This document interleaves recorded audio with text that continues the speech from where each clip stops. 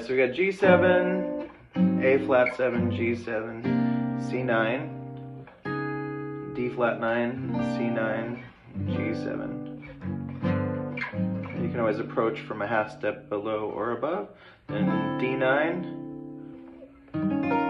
E flat 9, D9, turn around. I'm just doing a sort of a ZZ Top type thing. So these are both G notes here, G, G, then F, E, keeping a G here, E flat,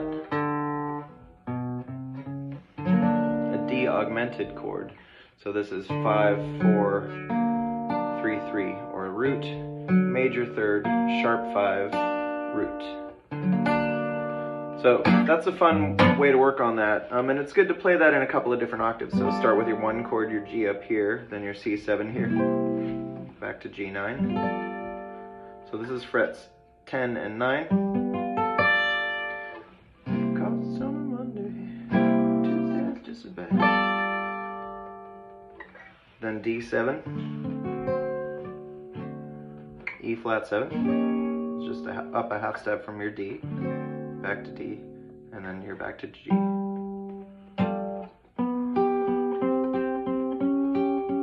So that's a good turnaround, is if you keep a root note as the high note, and then you start, basically, this is frets 9 and 12, so 9, 12, 10, 12, 11, 12, 12, 12.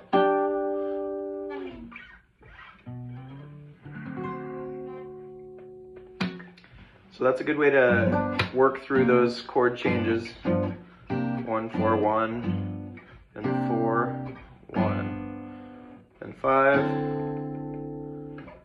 minor 6th, the minor 6th above the root, back to the 5, and then your turnaround.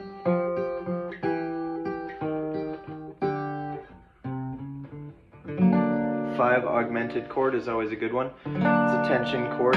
You'll hear that used by by Brian Setzer, Stray Cats, and stuff like that too. Works great over blues, rockabilly, lots of stuff. All right, have fun.